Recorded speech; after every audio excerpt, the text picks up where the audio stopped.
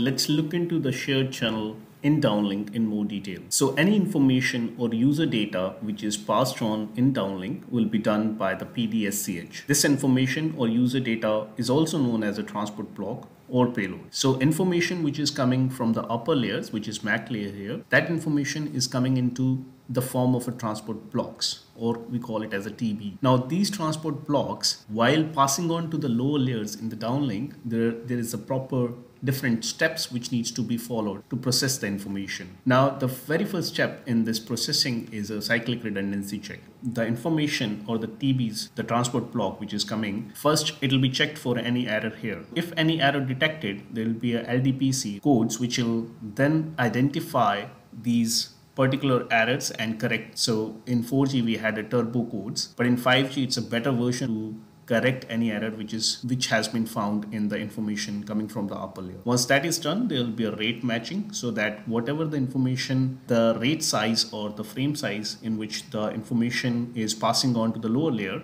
it will match to the transport block size in the upper layer. So if any information is repeating, it will automatically detect that it needs not to be resent again. After that, there will be a scrambling that will happen. In this case, it will be able to identify any interference by identifying the PCI for the different cells. If there is a same signal strength coming from the different cells, it will identify that which PCI needs to be considered and which PCI needs to be ignored, so that there will be no interference. After that, there will be different modulation schemes that is used in NR in 5G, right from the PSK to 256 QAM. So depending upon what kind of data needs to be sent at which modulation, the information is then adopt that particular modulation scheme and then map this particular information transport blocks into the lower physical layer through the different multi and DNAP recording. So we have seen that time and frequency domain, we have to inform or we have to incorporate all the information into the resource element level that will be done here. There are different reference signals in downlink, which is demodulation reference signal, phase tracking reference signal, and channel state information reference signal.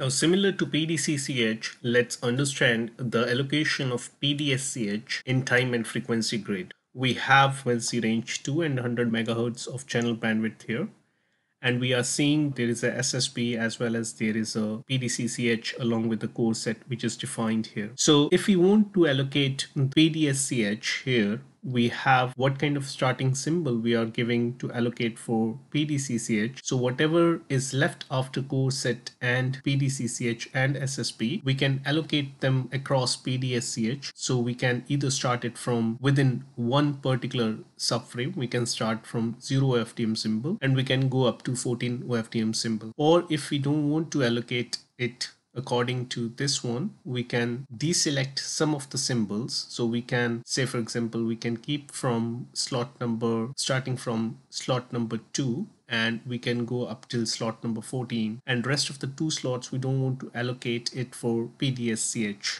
Now within this PDSCH we have certain reference signals. Now for DMRS, again within at the resource element level, we can see that within a PDSCH resource block, we can see how the DMRS can be allocated. So here we are starting it from what kind of slot we are starting it from. We are starting it from slot number 2.